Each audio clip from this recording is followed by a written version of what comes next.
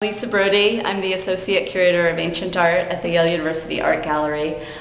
These sculptures are among the Palmyrene funerary reliefs in our collection. These two came into the collection in the 1930s. They were gifts to the art gallery.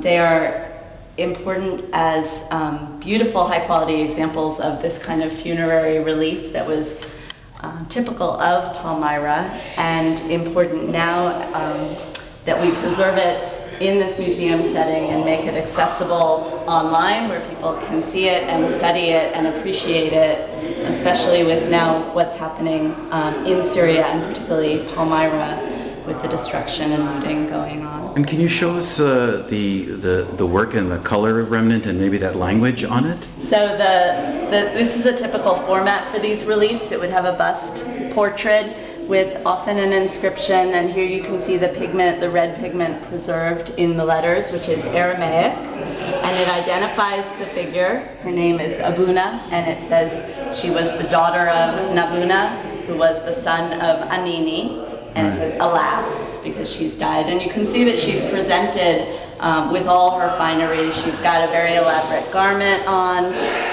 jewelry, necklace, rings, a pin, a headband, and all of this too would have been painted. The pigment doesn't survive as well on the rest of the relief, but it would have been brightly colored. Thank you so much.